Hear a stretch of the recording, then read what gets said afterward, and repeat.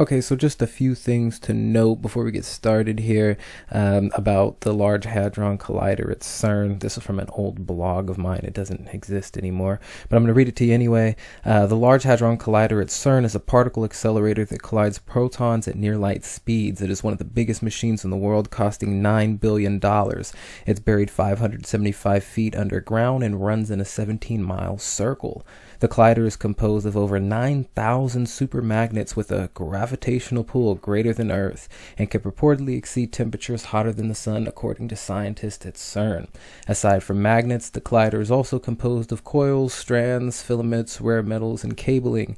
The LHC is said to have the potential to open up, quote, otherworldly doors to another dimension, unquote, according to former director of research and scientific computing, Sergio Bertolucci. Let's get into the show. Listeners and subscribers, thanks for tuning in.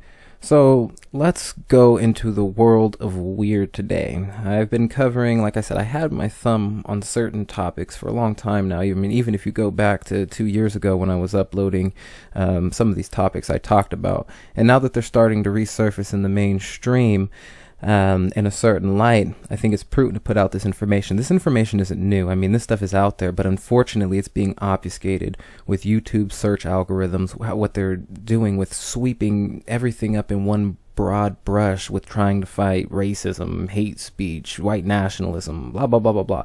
I've covered those things before. But let's just enter the world of weird today. Let's just dive down a rabbit hole. Sit back, hang out. I don't know how long this one's going to be, but let's enjoy. All right. So what you're looking at here, and most of you, I wouldn't be surprised if most of you already know, right? This is Shiva. We're looking at Shiva. This is the god of destruction. Okay. And it's sitting outside of CERN. CERN is the same folks responsible for the LHC, the Large Hadron Collider. Okay. And I think it's interesting that they have this god of destruction outside of this building, and let's just take a look at what the Large Hadron Collider looks like, right? It's a particle accelerator.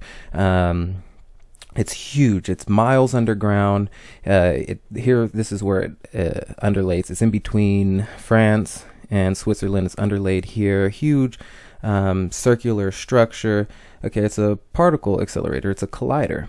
And what I thought was interesting is my wife had me watch this movie, and I've long seen the symbolism of them using this collider. Even some of the scientists talk about some of the esoteric aspects, like parallel dimensions, mirror dimensions, multiverses, and things like that.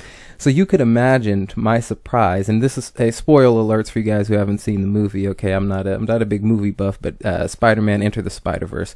Spoiler alerts, you've been warned. Imagine my surprise when I saw CERN in Spider-Man Enter the Spider-Verse. This is a PG movie, supposedly supposed to be for kids and stuff like that.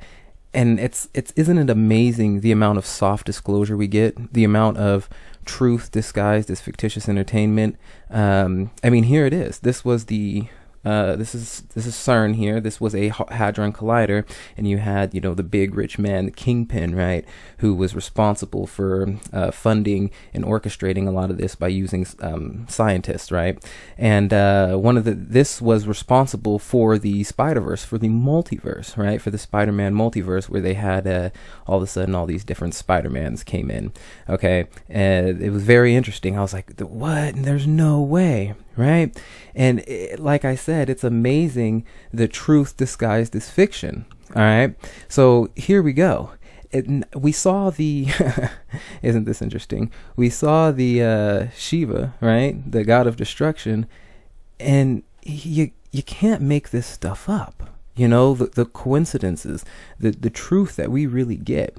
This is what we call soft disclosure, truth disguised as fictitious entertainment, propaganda. This is part of the conditioning, because movies, music, TV, all of it, it's used to coax us into a certain belief. All right. And the thing is this has strands with reality beyond just what they're doing with the LHC and CERN, right?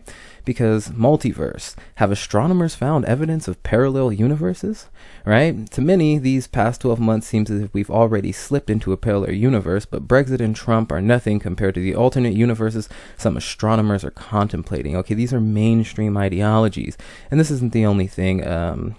We see it in other pop culture as well, right?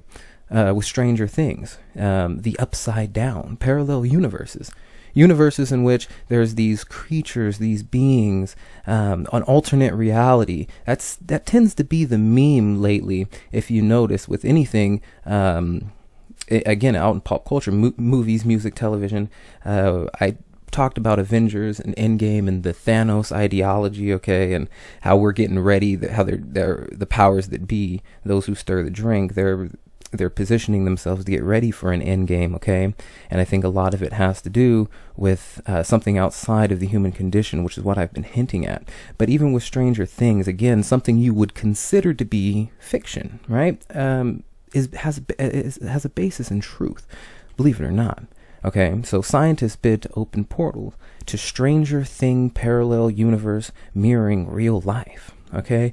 And you know, this is done from multiple news sources, and I just put these news sources out here because most people take, you know, news as gold. I understand most of my listeners and subscribers don't, but for people who are just out there bebopping around in mainstream media land and coming over here, yeah, they might be able to appreciate that there is a line of truth inside this mainstream media. And there's other articles that cover this stuff, right? Scientists are searching for a mirror universe. It could be sitting right in front of you.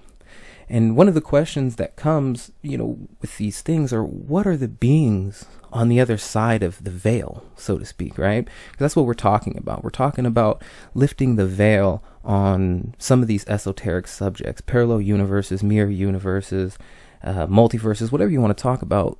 That brings up the question, what is just on the other side of our perceptions, just outside of what we're able to perceive, okay? And here they talk about these hadron colliders, right? The particle accelerators. Even in here at Oak Ridge National Laboratory, the physicists there, they're talking about opening portals to parallel universes and you know, using this high-tech machinery and sending beams of subatomic particles and all this stuff. But in reality, contacting these beings has been something that humans have been doing for a long time, and it goes back to scrying. Okay, one of the things that was used was scrying, and right here we have Wikipedia, right, known by various names such as seeing or peeping, is the practice of looking into a suitable medium in the hopes of detecting significant messages or visions, okay? The objective might be personal guidance, prophecy, revelation, or inspiration, but down the ages, scrying in various forms has also been a prominent means of divination and fortune-telling. And fortune-telling, we're talking about the crystal ball and everything, because one of those suitable mediums is typically something reflective, right? Crystal ball, water. Another one of those things that's really effective for scrying is a black mirror. Okay, Rosemary Ellen Guiley, she has a book out about it. I'm not advocating for this stuff. I'm just letting you know. I'm making a point here. I'm making some connections. One of the tools that has long been used to access the other side and those beings, whatever else is over there, is scrying. Okay, and that was through a black mirror. And again, when you were talking about multiverses or mirror universes, you have to say, well, what is on the other side of that, okay? And how have we been contacting? Well, through channeling and through occult practices such as this, the black mirror. And I think it's interesting because one of our devices, our modern day devices, represents a black mirror, doesn't it? And I mean, not just this thing, but television screens and computer screens. It's pretty incredible. That's basically a black mirror. I mean, I think that's hitting the nail on the head. And while there has to be some intention for contact, I think these devices are serving another purpose. Also, I mean, if you just flip over one of those devices, what does it have? You know, the bite out of the fruit, or it goes all the way back to Adam and Eve, I think. And I think that's really what we're looking at, is something within that realm. Because if you just happen to take a mirror and mirror this image, well, what do you get? This is incredible. Check this out. I've talked about it before, and so has other people. This is nothing new. But again, folks out there bebopping around who don't know about it, these are just some of these connections. I mean, that's incredible. If you take your phone and put it up to a little small rectangle mirror, you can get this image. This is just this image mirrored. And I think this right here brings us full circle, because when we're asking what's on the other side of the veil, right? What beings are there? No matter what we think they are, angels, demons, aliens from another planet, there's something to that. There's something there, because if you notice, I think we're going through a conditioning process, okay? And folks have long talked about it before. Even if you look at the question of, ETs and stuff, it's, do they come from another planet, another dimension, another aspect of our reality, another time? And the general consensus out there appears to be yes, okay? So it's all over the place, but there's no question about there being something there. And even if you throw 50%, 80% of it away, that still leaves a considerable, still leaves something considerable there to look at. But the question's always going to remain, what is it, right? What is the stuff that we're looking at?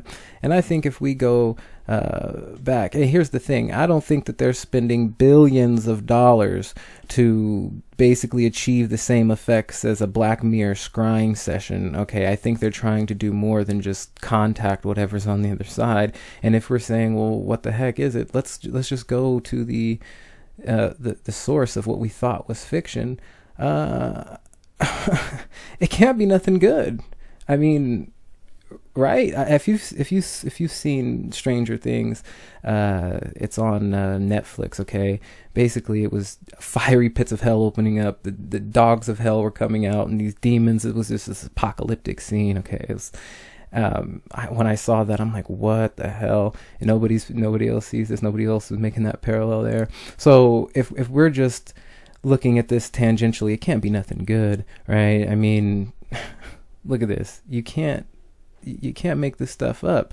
The god of destruction, all right, with the Large Hadron Collider, that's some major symbolism there if I've ever seen it. I think they're trying to do more than contact whatever's over there. And I think we see soft forms of this entering the public, But maybe in subsequent episodes we'll cover the more technical aspects of this. And until then, we're just going to see more of the same within the realm of the esoteric milieu, with things that tend to go, under the radar for the most part, but is already breaching the mainstream. And again, I think they want to bring this context out within a scenario that they can control. But we'll get into more of that in subsequent episodes. California Carter signing off.